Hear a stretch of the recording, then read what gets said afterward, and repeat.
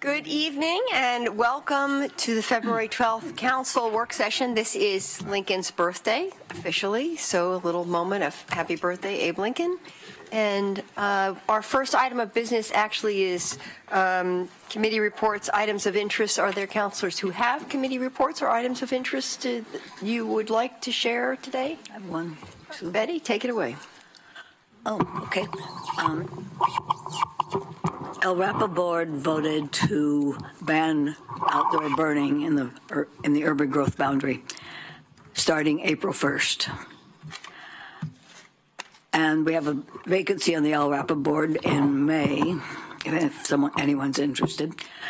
And the other thing I wanted to say over and over again is people are going crazy with the turkeys. And some of you may have seen the letter to the editor that wished they would all go to Betty Taylor's yard. And after that, I looked out my front window, and there were about 40 turkeys. Oh my!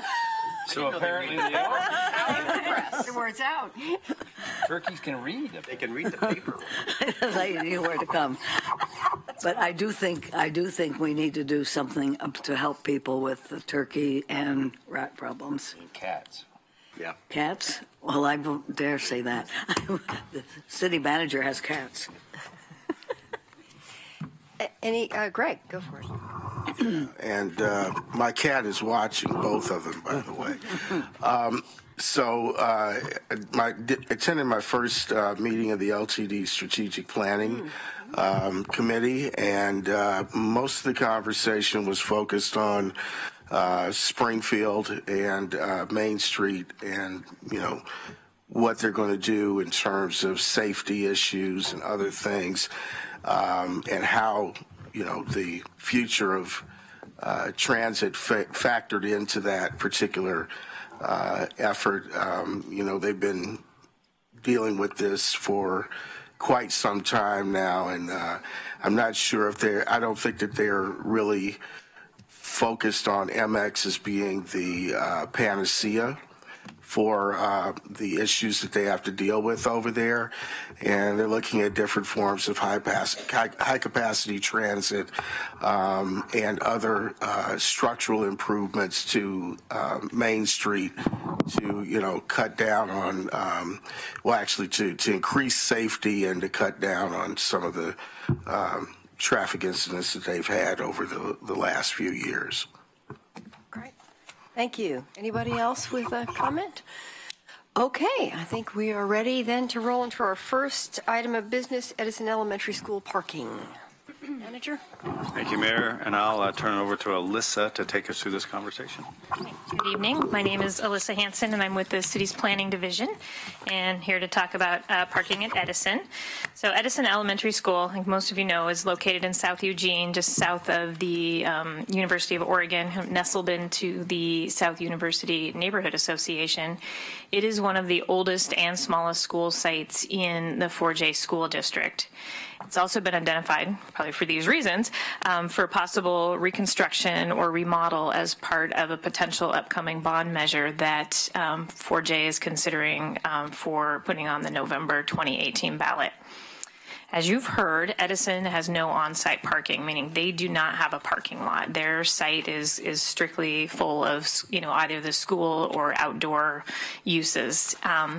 There are, however, 35 parking spaces on the street that surround the school. And currently, that is a 2-hour parking zone, but the city and 4J city and Edison have an agreement that allows school employees to park there. They get a permit and they're able to park there for the school day. And that's usually renewed. I think it's renewed on an annual basis. So as part of the upcoming bond measure proposal, 4J, as I said, is considering rebuilding and remodeling the school to accommodate up to 450 students. Based on that size, our land use code would require 42 parking spaces. And this is a very rough number, but that would take roughly half an acre in size, so half a football field, if that helps you for context. Given the size of the site, which is roughly 2.5 acres, there's been concern raised that requiring our on-site parking would take up space that's currently being used by the play areas, the fields, and other outdoor activities. And then 4J has also been looking into what it would cost to provide structured parking, and that would add somewhere in the range of $3 to $5 million to the bond measure. So in terms of how we handle parking in the city, typically it's handled during the permitting process, either through a land use application or through a building permit. And in this case, 4J, if they were coming in for a building permit today, would have two options. The first would be a variance, and both of these options are land use applications that are approved or reviewed, I should say. They're a planning director approval, and then they're appealable, but they don't raise to the level of city council approval. So the variance would allow them to request a waiver to on-site parking, and that's something that we would look at based on the criteria or the regulations in the land use code, and they would have to, explain what their special circumstances are, what it is that triggers the need for them to waive their parking requirements. Another option would be what's called an adjustment review, which our code would allow, the land use code would allow them to reduce their parking by 50%, so get it down to 21 parking spaces, and then hopefully they could come up with a shared parking agreement with somebody within a quarter of a mile to provide those parking spaces. Now, there's not a lot of options because it's a fairly residential neighborhood. There may be a church in the vicinity that would have parking spaces that they could share. So that would be another method that they could meet all of their parking needs without impacting the school site. Or as I mentioned, both of these are discretionary land use applications. They're subject to public notice and appeal. And in either case, 4J wouldn't have the certainty of the outcome of this process until closer to construction. And that's because these applications are only effective for 18 months. So if they came in today and asked for a variance and they got approved, that would only be good for 18 months. So if they were coming in to build their school in the next 18 months, that would work out. But sometimes with these bond measures, things do take longer. And they wouldn't have the certainty necessarily, if they were going to wait until they were building, they wouldn't have the certainty for the November bond measure, that whether or not they were going to receive this land use application approval. So they would need to include the parking in their plans at that time. So you've received support. I think you've heard support from neighborhood residents to waive the on-site parking requirements and to allow the use of this street parking. And there is an organized group that has been conducting outreach with neighbors and parents and teachers and neighborhood residents. And based on their outreach, they have found strong support for the waiving of parking requirements here and the use of the street parking. In addition, the South University neighborhood and the Edison Parent Council have passed resolutions supporting the same. And 4J recently submitted you a letter that echoes those same sentiments about waiving the parking requirements. Now, you may be the city council, but you can't just waive those like that. So you're not going to walk out of here today if that's what you wanted to do. You're not going to walk out today having waived those requirements. It does require a legislative process. So you could initiate land use code changes to make such changes, but it will require notice to the state, mailed public notice and a legal ad, and public hearing with planning commission. Planning commission makes a recommendation, and then it comes to a hearing, city council, and then finally city council action. And that kind of process can take, for this type of code amendment, would take around 5 to 6 months. And just as I mentioned in the agenda item summary, this kind of land use code change isn't unprecedented.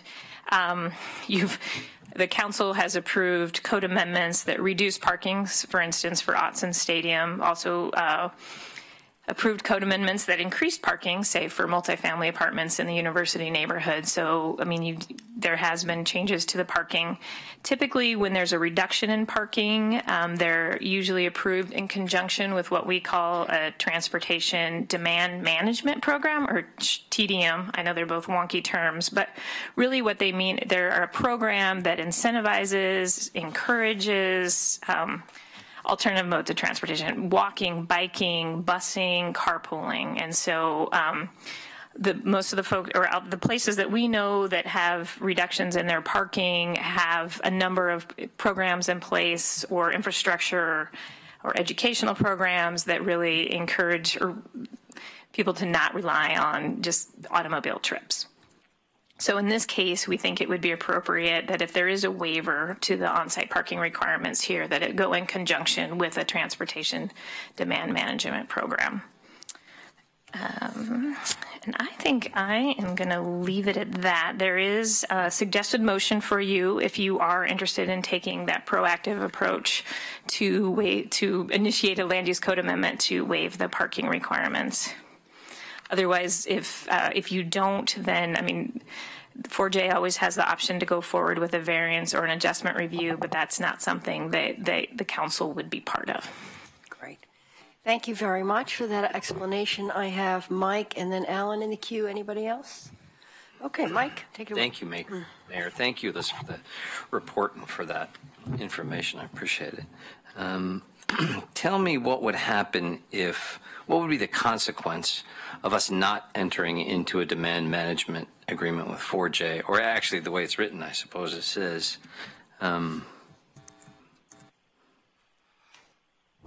requiring 4J.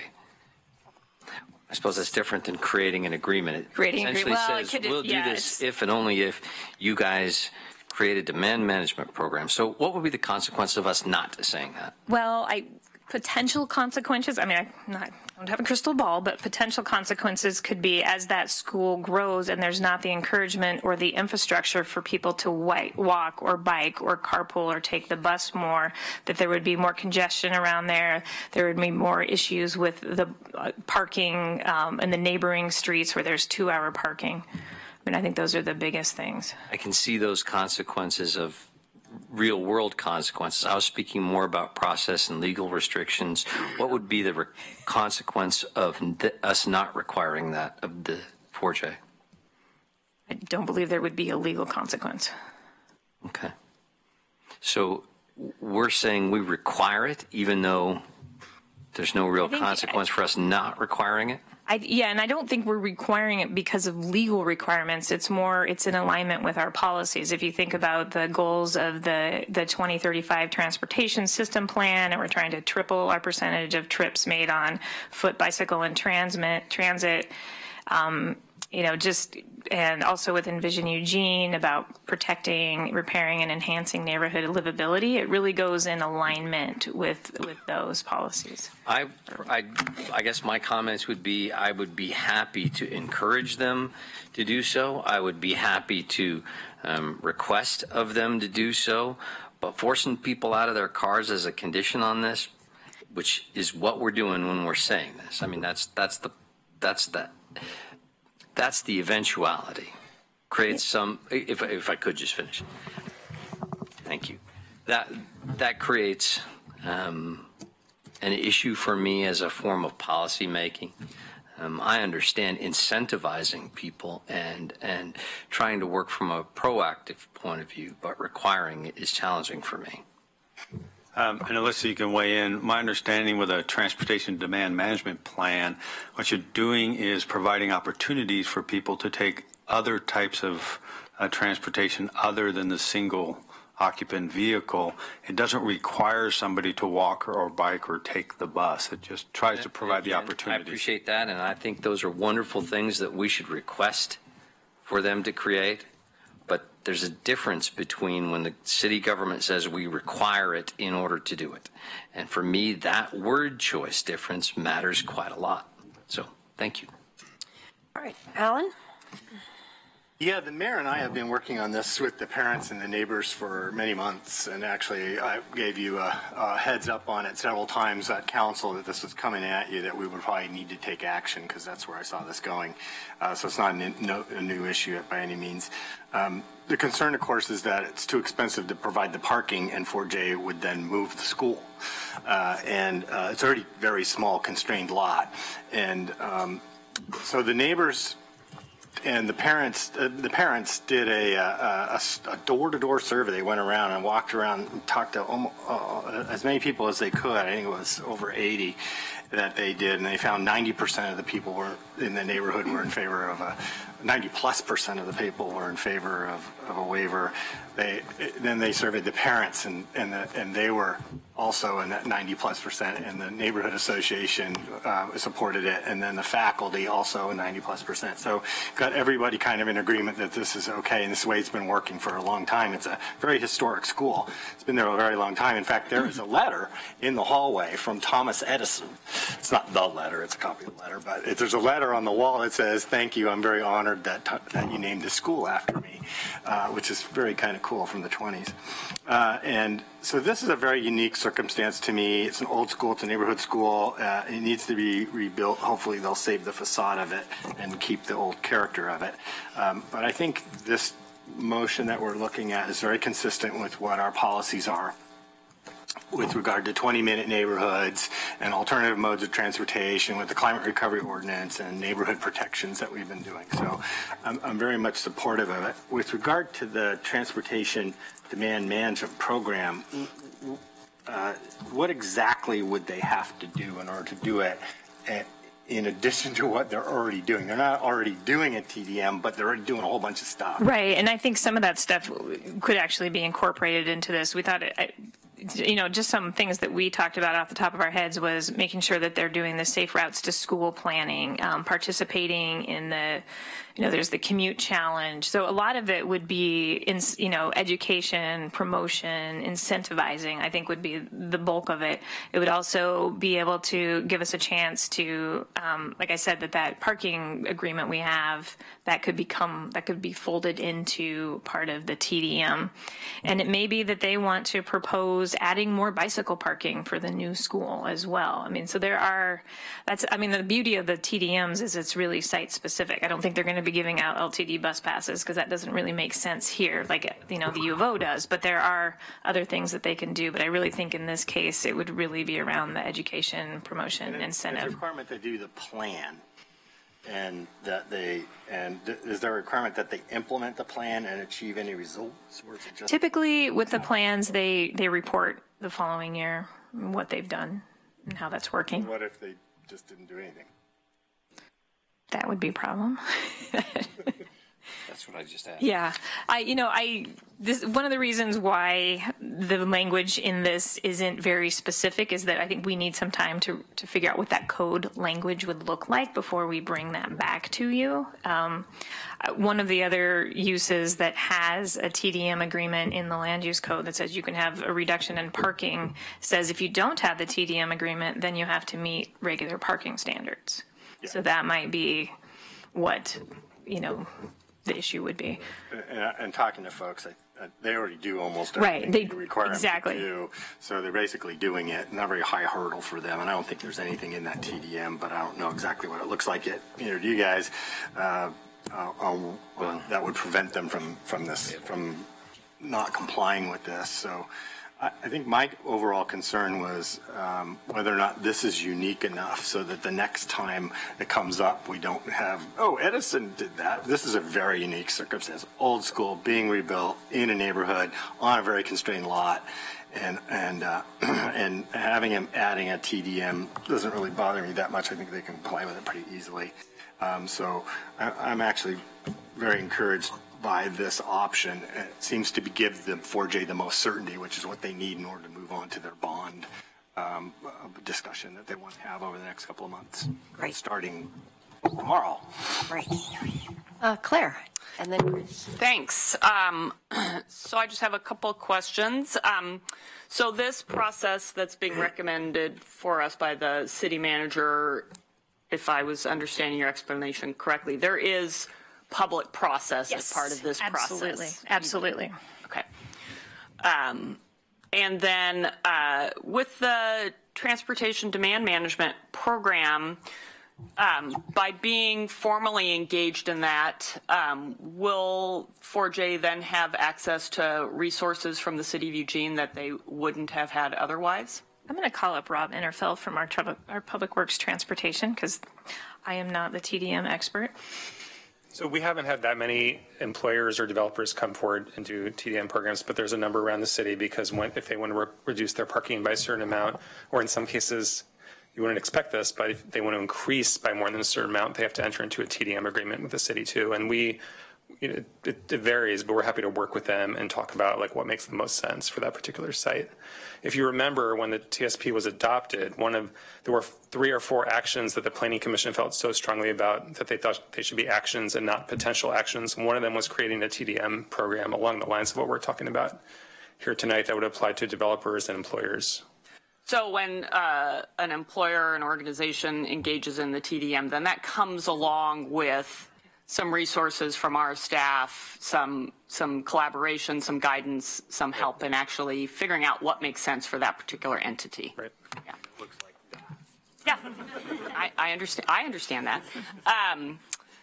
So, and it seems to me it would be fair in this circumstance to ask 4J if we were to do this land use code amendment to waive this on-site parking. It's fair because that's what we ask of others to engage in the transportation demand management. So while we might be granting them an exception, we're not granting them an exception from every policy that we have attached to this kind of decision making. All right, thank you. All right, Chris? Thank you. I am 100% supportive of solving this immediate issue, and so I will absolutely support this motion. And I also want to solve problems today that don't create problems in the future. It's an issue of consequences. And I don't think 4J wants to solve a problem today to create a problem 20 years from now.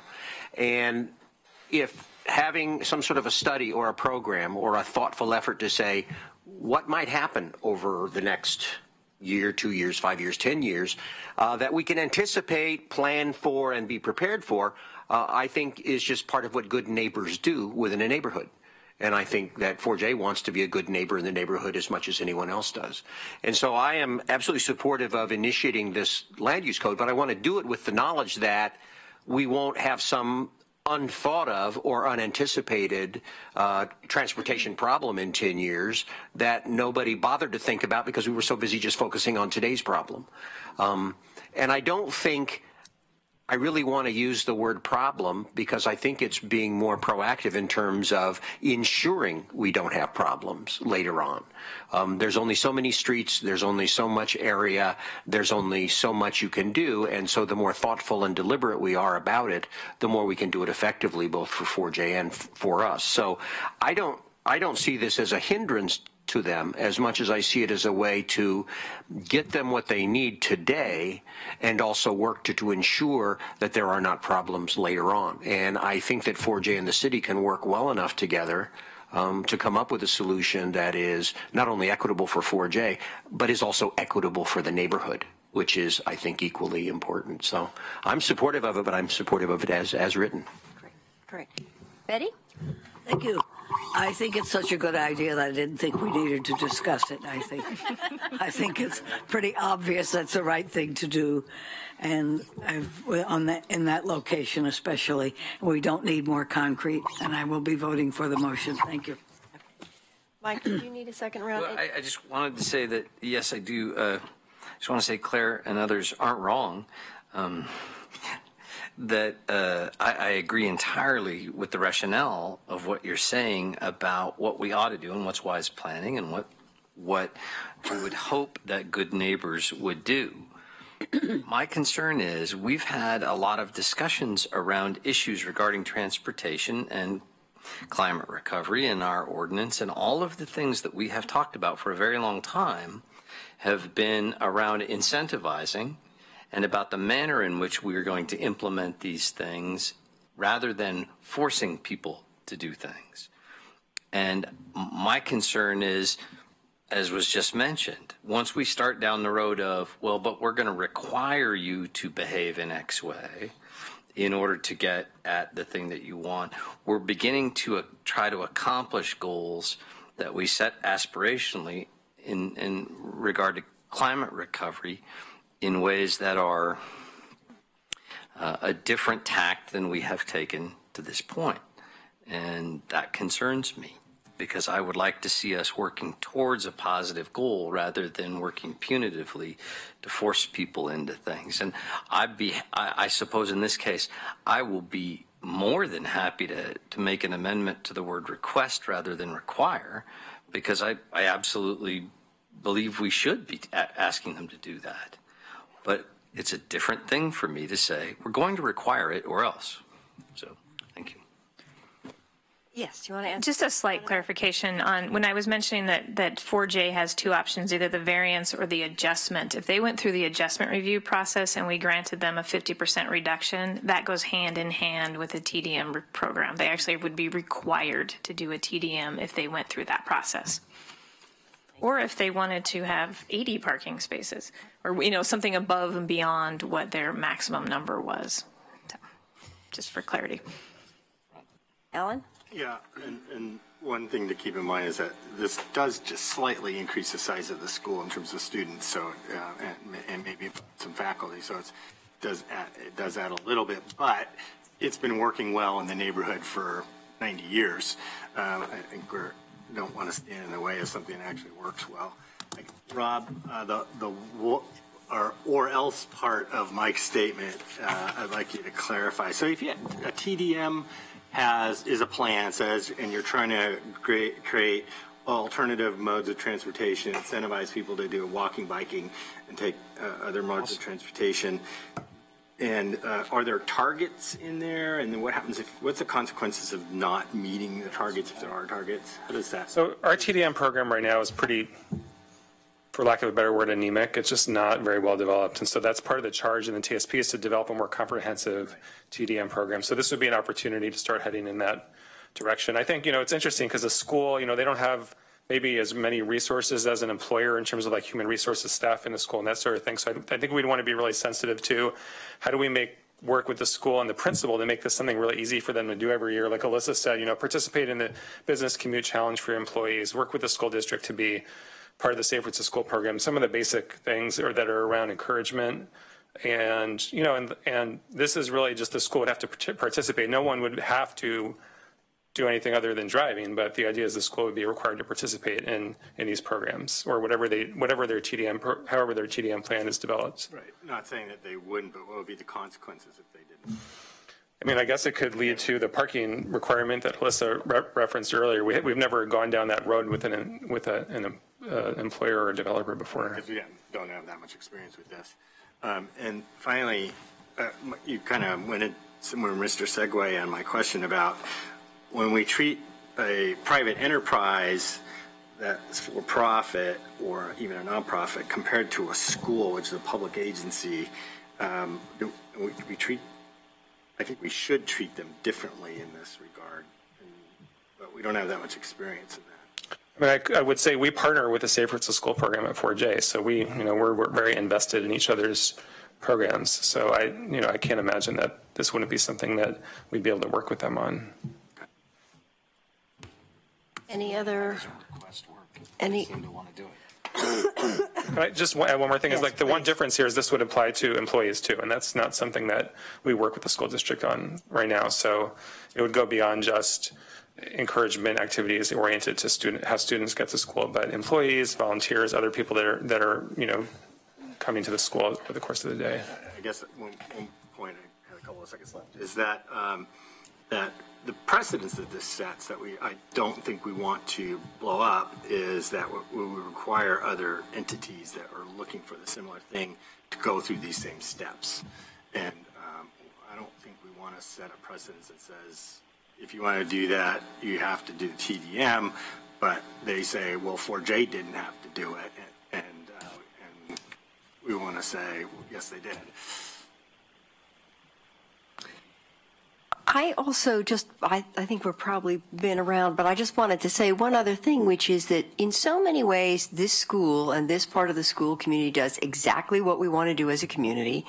And they are willing participants with the potential to create a kind of pilot project for us in terms of how the TDM rolls out. That this is a particularly strong opportunity for us to sort of learn where some of the challenges are in doing this for other agencies. So it seems like we have been presented with a kind of a wonderful opportunity to learn a little bit more with a part of the community that really wants to do that work and is supportive of it. So seems great to me.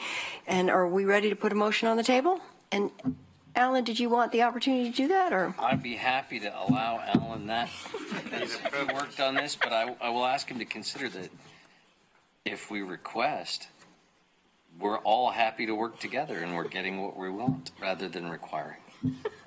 Yeah, I'm a little worried about that precedent, so you can make that as an amendment.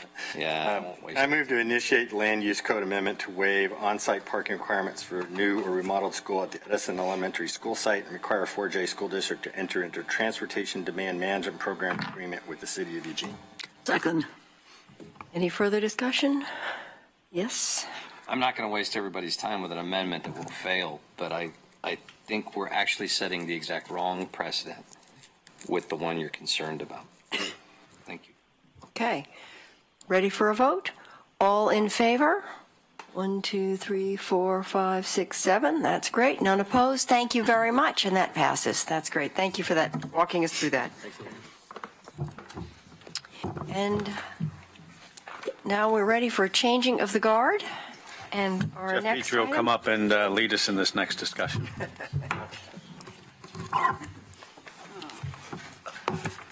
Good evening.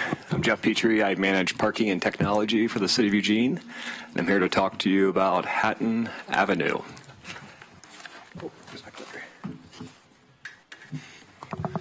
So one of the services that the City of Eugene's parking program provides all over the City of Eugene is part of our neighborhood strengthening program, which is one officer that responds to complaints across the entire City of Eugene.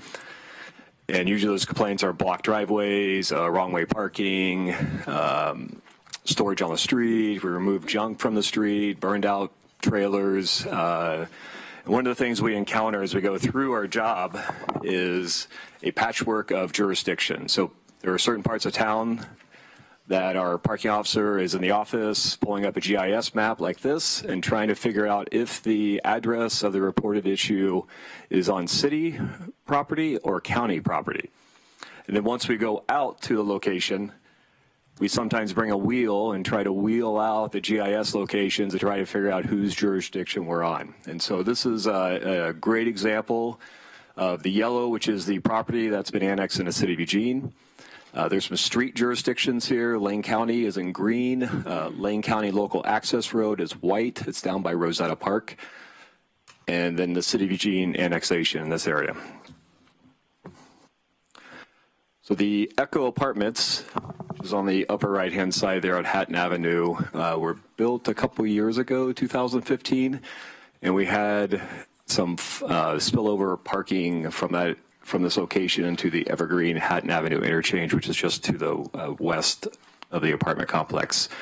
So we have been engaged with the area residents and the Echo Apartments, working with management, talking to the property owners. I spoke on Friday with the current property owner in San Francisco, trying to solve this problem so we don't have to come here tonight.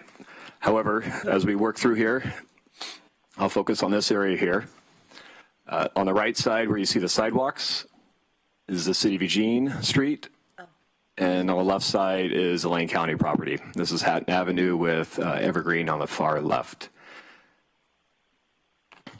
So some of the parking behaviors that we would see here, this is the intersection there on Hatton Avenue looking west with the cross-section of Evergreen in the top picture. And some of the things that we are called upon to enforce is parking within 50 feet of a stop sign, which this is a county road, so we would not enforce that. parking away from the curb. It's pretty far away here. And then code enforcement deals with helps with the trash cans that are left out. And you'll see the trash cans have been left out for several years here to mitigate some of the parking behavior. At the bottom is looking back towards Echo, towards River Road. And there's the same trash cans. These are actually 2 years apart, the photos. And there's a truck sitting next to a camper that would be double parking in the right-of-way, which should be self-reinforced. There's a camper on the right side that it's questionable. It is actually in the Lane County right-of-way. And then on the bottom right is a wrong-way parking vehicle. So I was out here this morning at 9 a.m. and just looking around. Last November, Greg Rickoff, Lane County, and myself, we went out, had a parking conversation with neighbors at Kelly Middle School, and I would say 75 or more attendees at the conversation. We listened, and we heard a lot of ideas around how to do the parking enforcement, how to work with Echo Apartments, how to try to change the behavior in this area so everyone can live together in this around the Echo Apartments. Some of the ideas that came out were asking the city to annex the county roads. And the reason why those ideas came out was that we have been using this area as a kind of a path or exploration of seeing if we can enter into an intergovernmental agreement with Lane County where the city parking program could go in force on the county roads and try to clean up the enforcement right now. So if we get a complaint, it's not on city jurisdiction, we hand it over to the county waymaster, and the county waymaster may or may not be able to respond. We're trying to respond to the residents' concern here by not having to bounce back and forth between two jurisdictions. As we did the exploration of entering into an IGA where the city could enforce on the county roads, our charter doesn't allow us to do that. So we looked at having the county adopt essentially the city's parking code so that a city's parking officer could go enforce on the county roads and cite into circuit court. And then it just got complicated. And so we were trying to find a good way to solve the problem, and it got complicated. So we're here tonight. The question at the work session was to annex Hatton Road, which is on the left side with the purple dots, and it extends to the west to Parnell. And on the right is a larger area of annexation that would, only the streets, that would kind of connect all the dots between the city and the county, and also include a local access road at the bottom there next to Rosetta Park and New City Park, where we receive a ton of complaints. I shouldn't say a ton of complaints. We receive regular complaints in this area, and we're not able to respond to the complaints because it's a county road. So options to consider: annex Hatton Avenue from River Road to Parnell Drive, annex a larger street system around Hatton Avenue, or do not initiate annexation at this time. I'm here for questions. All right, that's great. Thank you very much for that explanation. I have Mike and then Betty in the queue. Thank you, Mayor. We have for many years, since at least 2008, and maybe sooner, maybe before that, at least 10 years, had a council, if not policy and understanding, that we were not likely to annex roads in River Road and Santa Clara unless they were immediately adjacent to a property that was voluntarily asking to annex into the city. We have also had, I have asked many times, to the point of absurdity, really, to please have a plan of action for the roads that we already have that are not at city standard, to bring those unimproved roads up to city standards, or some sort of comprehensive plan around that. And I know we've talked about that, and hopefully we still have that as an opportunity coming. But I've said in the interim, I generally speaking would probably not want to be in favor of annexing in more streets that are not at a city standard without a plan for what do we do about that. Do you want to comment on that at all, Jeff? I'm not the city engineer, but I can comment on a There's two different types of annexation. A local access road, which is the white segment down by Rosetta, that would come directly into the city's jurisdiction, exactly what you're speaking to. The county roads is a two-step process, so it's possible to annex the road, but the county still owns and maintains the underlying gravel pavement. So I think what we're proposing here is an annexation, which is a layer that will go over the road, but the county still owns the road and maintains it. So we'll complicate this process and question a little further, it seems, maybe in that. I'm ambivalent on this question still. I'll listen to the discussion. Thank you. Okay. Can I just jump in for a second? And the layer is a layer that just allows us to enforce parking. I believe that's correct, but I'm looking at Catherine. I'll jump in here. Right now, part of it got complicated issue was the way we obviously cannot cite people into our municipal court if it occurs outside city limits. So right now, we wouldn't be able to cite somebody for violating, even if the county wanted to allow us to do it, we wouldn't have the authority under our charter to cite somebody for violating a city parking code requirement into our municipal court. Similarly, we wouldn't be able to cite somebody for violating a county parking requirement into our municipal court, which is where our infrastructure for parking enforcement lives. I mean, they need to be connected. So what annexing would do is be that first step into being able to enforce city code on these streets. Now, we think likely there would probably need to be a second step, which would be some sort of intergovernmental agreement, because the county would be maintaining its jurisdiction over these roads. They'd be annexed into the city, but there would probably be an IGA where the county and the city come to agreement, where the county and the city say, yes, city, please enforce code, please enforce parking out here and do that. And so there would be, annexing's the necessary first step, probably not the last step, likely the first and only step for the council to need to take, but to actually start the enforcement process, we anticipate, because right-of-way jurisdiction and enforcement is just complicated. It just has a lot of different steps. But what we do know is that without it being annexed, we can't go down the road. Sorry for the pun. We can't go down the path of being able to. I want to go down that road. Okay, thank you. Betty? I'm more confused than I was. I was concerned, I'm always concerned about annexing county roads that aren't up to standards. And then we end up asking people to pay to improve those roads. And I take it that we're not really doing that.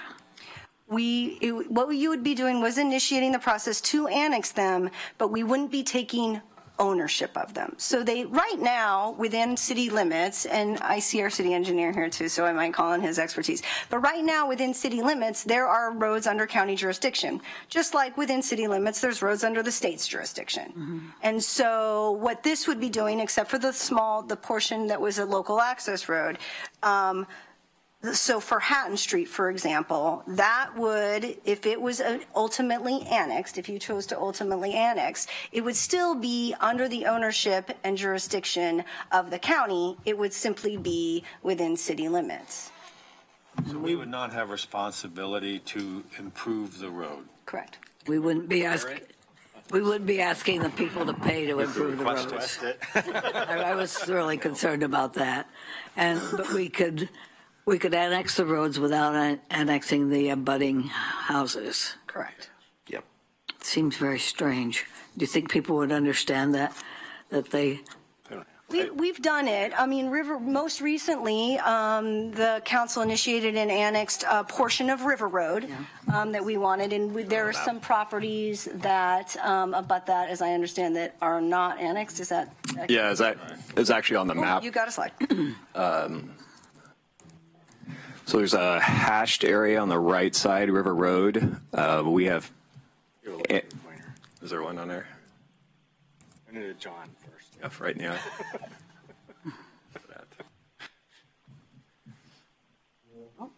Oh, right here. River Road. And up here.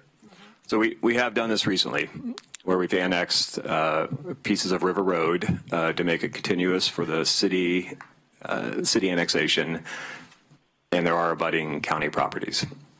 The properties do not come in. But do we own the road? Or does the county still own the bottom part of the road, we own the top? Is that what you're saying? I don't know the answer. I don't know if Mark does. I don't know if we, because there's kind of two separate things. There's annexation of a road within the city limits, and then there's the jurisdictional transfer. And those are distinct. And I think what you're hearing about the discussion tonight is it's the annexation piece, not the jurisdictional transfer piece.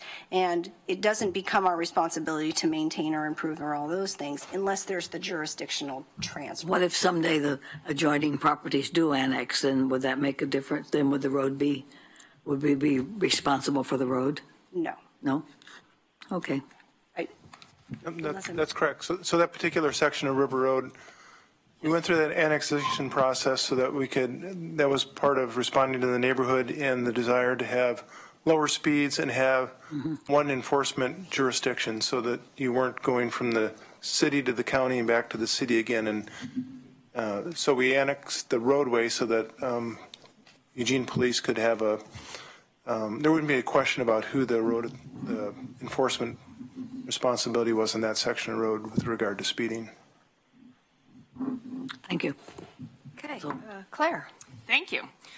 Well, thank you very much, Jeff, I know you've done a lot of work on this. And I just want to kind of emphasize that this work session is the culmination, I think, of at least 2 years of effort on behalf of the immediate neighbors near Echo Apartments, John Belcher with the River Road Community Organization, and Commissioner Pat Farr advocating for his constituents to bring this option to a place for us to even consider this, which I think is a very creative solution to a complicated problem.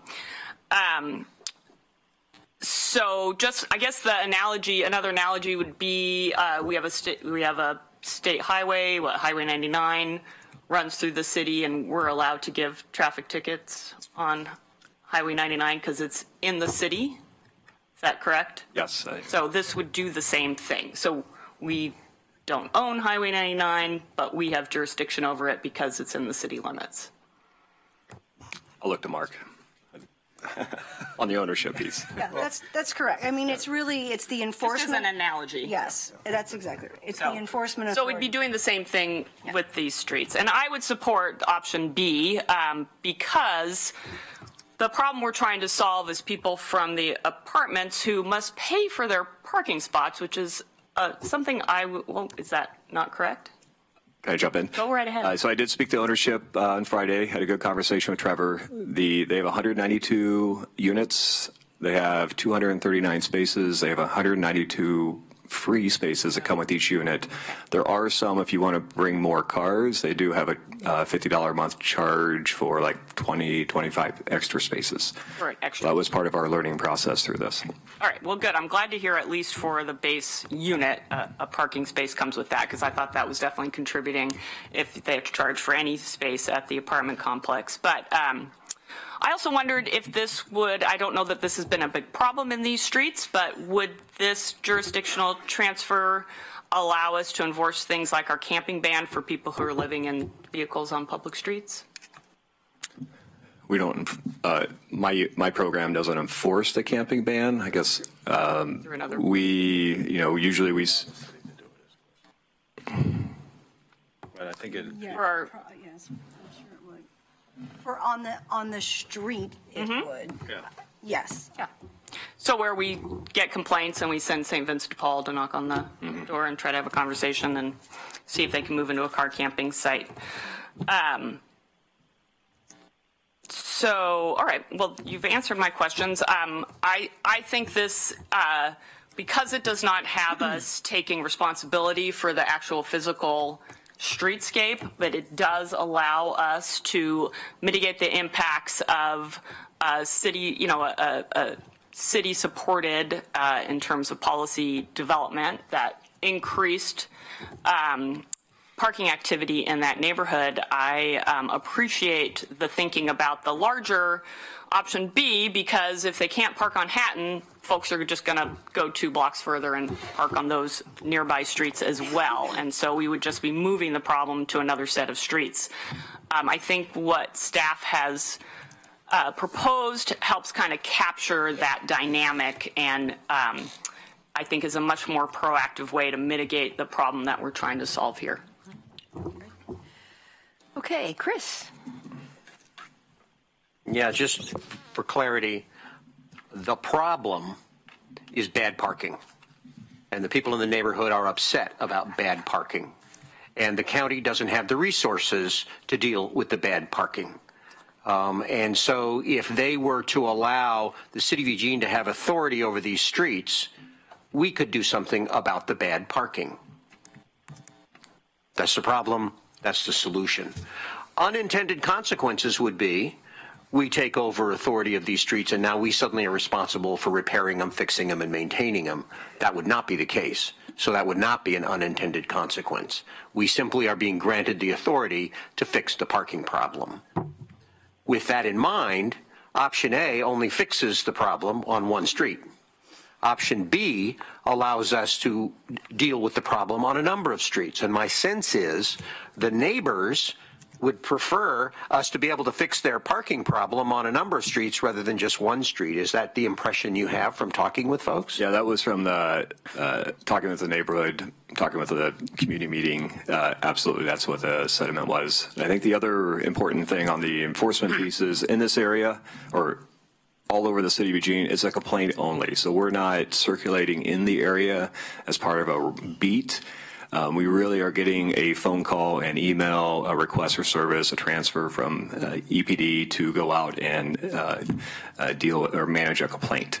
So what we worked with the neighborhoods is that they have a current problem. If it was in the city, if we had the ability to enforce, we would go out for a week or two, provide enforcement services, and then we back away until we start getting complaints again. Okay. So it allows us to kind of step in and back off, step in and back off. But it would give a neighbor greater certainty that if they lodge a complaint, something will happen.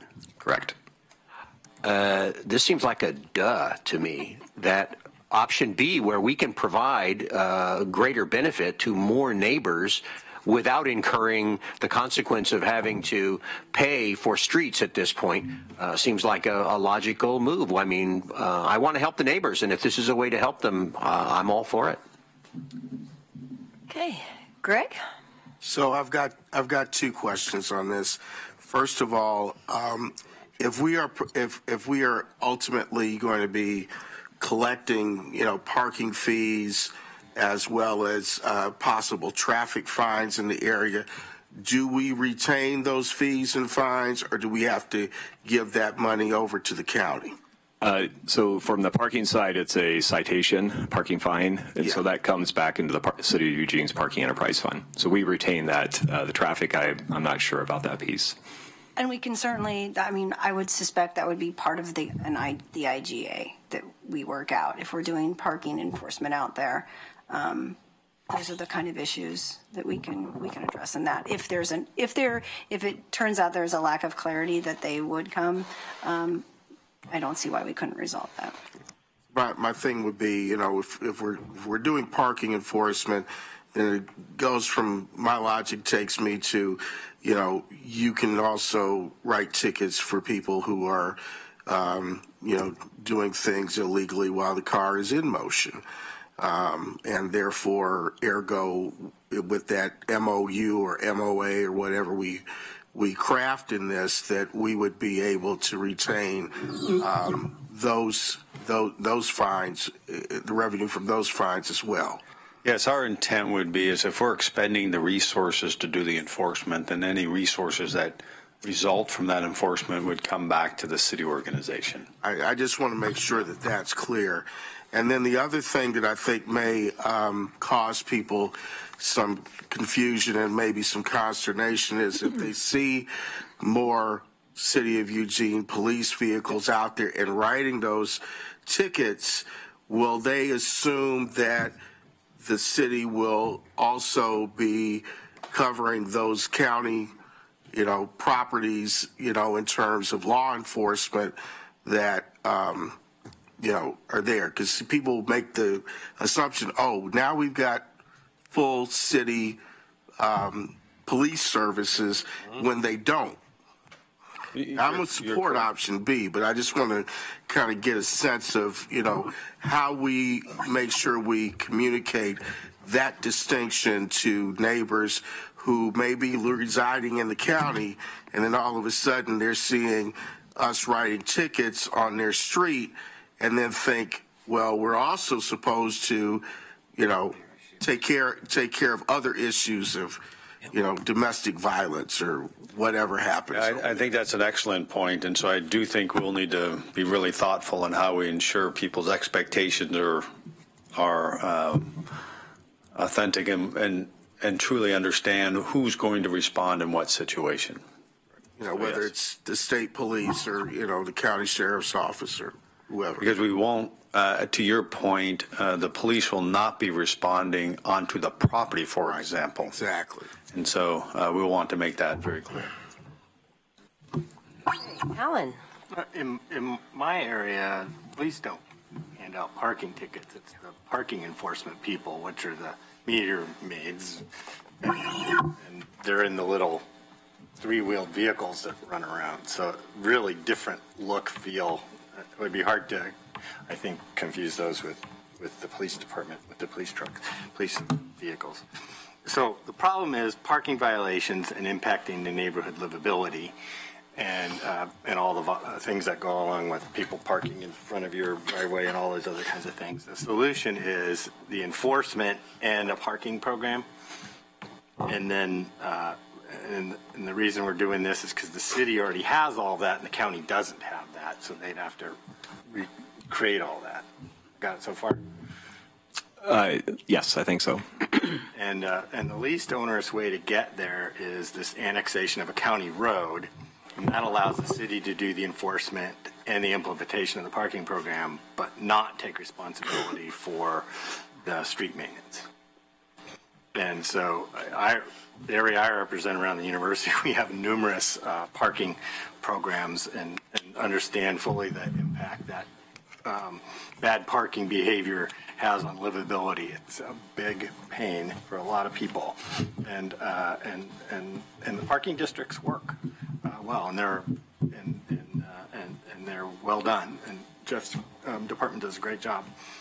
So the next steps, if we did this and we went through this annexation, the next steps for the parking program, would the neighborhood have to initiate that and then have it go into this, say, option B area?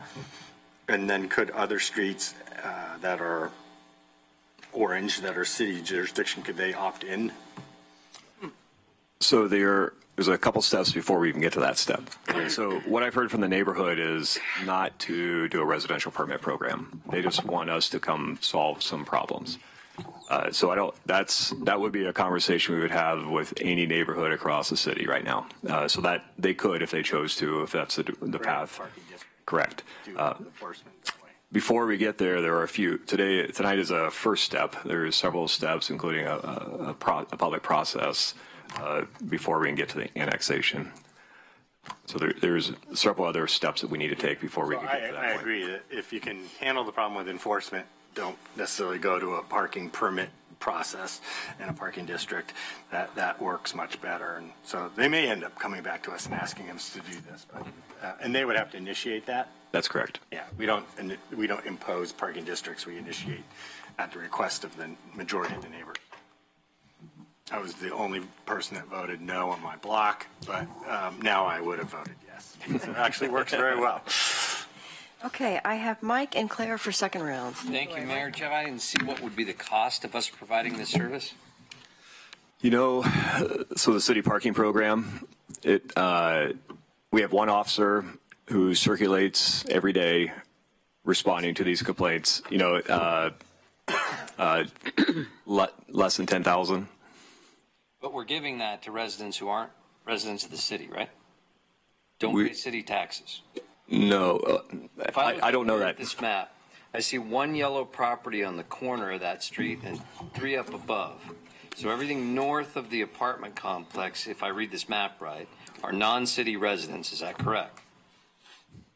Yes. So all those streets that we're bringing in there that we'll be providing this service for are all fronted with non-city resident properties. Is that correct? The ones that aren't yellow? Yeah, I believe so. Okay, so here's the thing. Greg brought up what was for me the bigger point here, and that we're providing that city service to non-city residents. I will say a couple of things. Number one, I asked for, and we had a work session on voluntary annexation of those neighborhoods and encouraging them to do so over 4 years ago now. And the end of that work session was we're going to create a program. We had an agreement on what those kind of conditions would be where we might offer to the residents, hey, annex into the city. It'll for all the conditions we've discussed. It is way past time for us to do that because these kind of conflicts and interface issues aren't going away. And we cannot force people, in my opinion, to annex that don't want to. But we certainly have an opportunity to make it an attractive option for those neighbors and thereby creating and solving a number of these problems. If you look at this issue that Greg and I are talking about from the inverse, it's what if there is a part of the city parking code that these neighbors don't want, that suddenly you're going to now enforce something that they didn't know was part of the city parking code, and now suddenly a bunch of neighbors think, well, wait a minute, I don't want you to do that. None of them can vote for their city councilor. So, sorry, you're just going to have to live with it now. And there's nothing they can do about it. They don't have a voice at the council table. I think that our focus should be to do this the right way rather than the short circuit way. I'll probably vote to support this particular thing because it's a very small area. It's to solve a specific problem for a lot of people, and there are a lot of folks who've worked on this. But it's the wrong way for us to be doing business with this, in my opinion. We should go back to having the conversation around voluntary annexation and our effort to invite everybody to join the community, because it's the right thing to do, and we'll have fewer of these problems in the long run for doing it. And the city will have greater revenue to be able to offer greater services to people. Thank you. Okay. Claire. Thanks. Just a couple of things. So I do appreciate the raising of the concern that if we start parking enforcement on the streets that folks might assume that means, oh, somehow I'm going to get police services here too. So I think it would be important for us to communicate with residents about this change, and I do think that the River Road Community Organization is in a very good position and would be willing to help with that outreach and clear communication. And then just as Alan said, EPD officers don't drive around in their vehicles giving out parking tickets. It's the City of Eugene vehicle, and away from the university, they actually drive an actual car that says, I think, E-Park on the side of it. It does, yeah. So no one would confuse that with the police officer. I'd be unlikely. So, and then in terms of parking codes that they may not like, one of the things is they will be required to pull their trash cans out of the right-of-way now. But they were putting them in the right-of-way to try and discourage people from the apartments parking in front of their house. So it might, hopefully I appreciate my colleagues' support for this. I do think it does have broader implications, kind of like our Edison parking discussion. I think it's trying to solve a problem that we, the City of Eugene, helped create. Not the patchwork problem, but the locating of a large multifamily development, which was important to have, but had these unintended consequences on the neighborhood that we were not able to solve other than looking at a solution of this kind. So thank you. Great. Okay, everybody had a chance? Greg, you want one more? Yeah, just one more. I want to point out something again. I understand that you're going to have like a car will be out there responding on a complaint-driven basis. But, you know, if you're having, I'll give you an example. This happened not too long ago on my street. You know, somebody decides to have a big party. Everybody's parking illegally.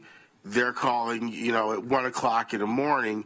You know, your parking officer isn't going to just be the one that goes out there and responds to that. And, or you have a situation where you've got some traffic issues that are going on where people are blowing through a street. They're blowing through Benjamin at 40 miles an hour. Then we're going to be asked to, you know, provide traffic enforcement service along with parking service, correct? Good. We could. Yep. We could. Yeah, it's entirely possible that could be the case. I just want to point that out because, you know, people will get confused if they see you know, Eugene Cruiser out there and, you know, are expecting a higher level of service than what we are statutorily required to provide under this agreement. So just saying. Okay, yes, you ready to put the motion on the table? I will.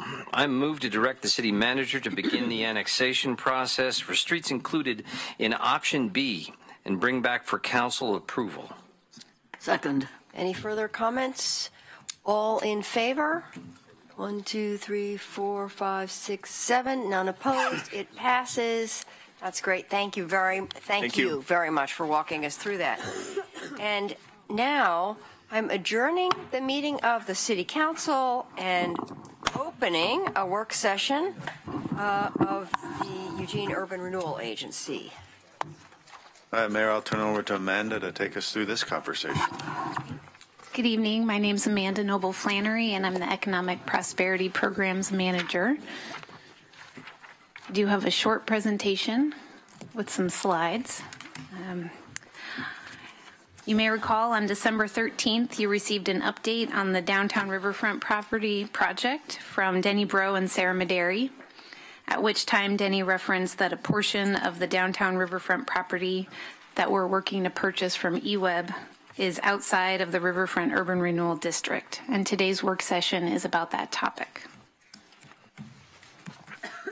This is the downtown riverfront property outlined in hot pink. In green is where the riverfront park will be.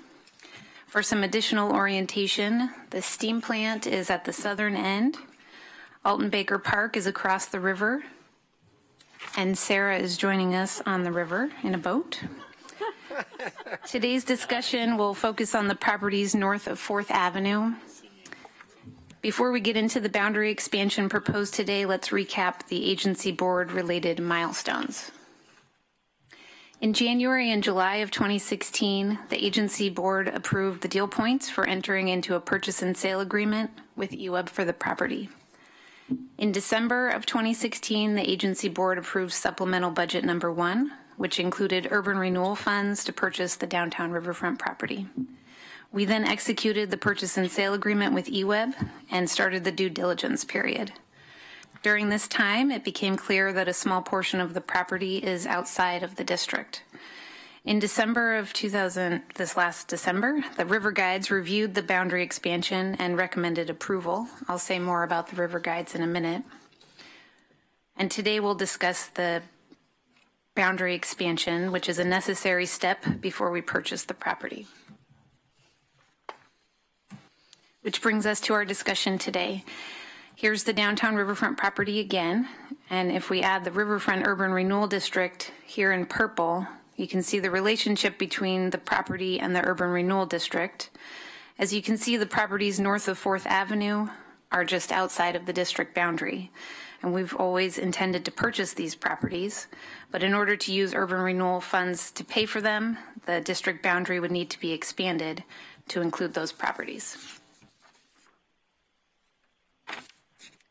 The proposed expansion to do this is shown in yellow. It's 1.1 acres. This proposed expansion can be approved with the agency board resolution in your packet, attachment C. The expansion is within state statute requirements and does not impact the terms of the deal with eWeb nor the purchase price of the property. The advisory committee for the Riverfront Urban Renewal District is the River Guides, and the agency board selected them last October. They met on December 12th to discuss the proposed expansion and unanimously recommended approving the boundary expansion. You may be wondering about the parcel labeled Mill Lot on the screen outlined in pink. It's also owned by EWEB, but it's not part of the proposed expansion. Under the terms of the purchase and sale agreement, the agency has a right of first refusal on the property. It's a service parking lot that serves the EWEB headquarters building. And the right of first refusal provides under what future circumstances the agency would have the opportunity to purchase it. Since we won't be buying it at this time, the mill lot was not included in the proposed expansion. Before we talk about the agency board's options for tonight, I'll review the next steps for the downtown riverfront project. After the agency board decides whether or not to expand the district boundary, staff will conclude the final pre-closing steps for the property purchase with an anticipated closing date at the end of the month.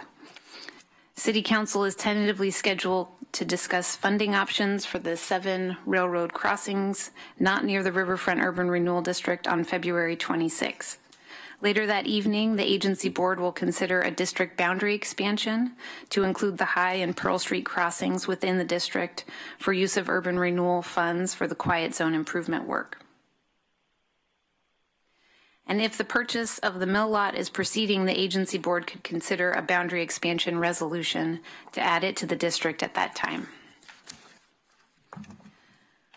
Today, the agency board can take one of the following actions: approve the proposed expansion, decline the proposed expansion and identify other funds to purchase the property north of 4th Avenue, or decline the proposed expansion and direct the agency director to discuss with EWEB removing those properties from the purchase. We're available for questions. Thank you very much. So do I have counselors with questions? Betty? Alan? I don't know whether it's a question. I have comments.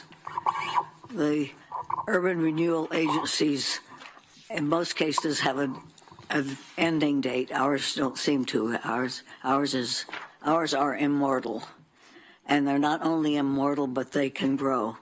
And I don't think we should let this one grow anymore. It's urban renewal is a diversion of funds. That's one objection I have to it.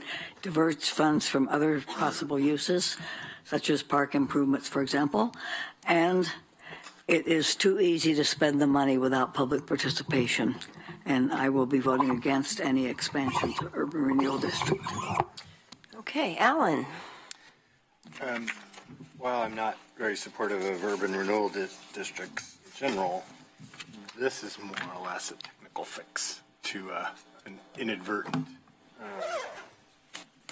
overlooking of what the boundaries were and what the property were, and making those two things be consistent is what this is all about. Because we ended up going into an agreement, all of the EWA properties, we thought it was in the Riverfront Urban Renewal District, but it wasn't. And so now, because we will take ownership of those and eventually potentially a developer, they should be in the district, the urban renewal district. Right? Basically. And so question about the mill lot. Why wasn't that included in the original deal? Why does it have a right of first refusal? EWEB uses those lots for the headquarters building, and they want to keep them together for that sale. Why don't they use the other lots? Aren't those parking lots? Yes. So the mill lot was not, they didn't declare that surplus as part of their original deal, or did they? I would have to check. Yeah. The whole area is parking lot. I was wondering why there was a distinction from EWEB between the mill lot and the other ones. I think what I remember the conversations over the last couple of years is that the mill lot they anticipate potentially still using for their use, and the other two lots they surplused and therefore didn't anticipate a particular use. So, and in this case, this map's a little odd in that has this little segment of the street that goes up and then incorporates the two lots to the left. Why didn't we just incorporate all of 4th Avenue into the urban rural district and make it a contiguous? Yeah, it's hard to hear. The reason we didn't include 4th Avenue is to reserve the amount of the district can be expanded. The state statute caps it at 20% of the original district acreage. With this expansion, the district will have be expanded by 17.1%. Oh, and with the street, did it go over 20 or came close? No, but it's just for future expansions if the agency board wanted to, yes. Oh, okay. All right. Thanks. Okay, Mike. Thank you, Mayor. I think that urban renewal districts and tax increment financing are fantastic tools when they are used as they're designed. I am not a fan of them in this community because it is my opinion that for years we have used them inappropriately. Tax increment financing is designed so that the municipality can help somebody borrow against the future increase in value today to build something up and make it worth more money if it's private property, so that when the district goes away tomorrow, the taxes somebody pays on that will be much more, and everybody wins. You got a nicer use, the public wins from that, the municipality wins because the taxes they pay that are paid are bigger. Everybody wins when it is used the way it's designed. We have tended to use urban renewal for public purposes that don't increase the tax base, and thus I don't think it's the right tool in many cases when we do that.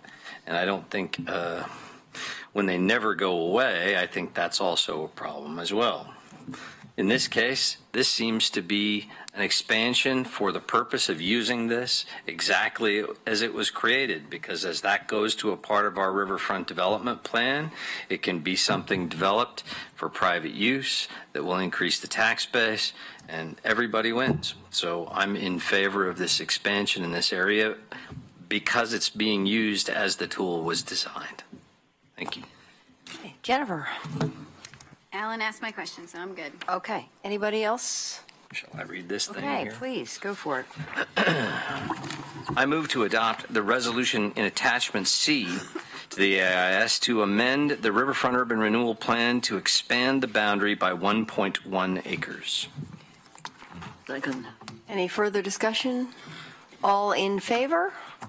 1, 2, 3, 4, 5, 6. Opposed? 1. And it passes 6-1. Thank you so much. And that closes the Urban Renewal Agency meeting. And I've already closed the council meeting. So we'll see you again in 40 minutes or so.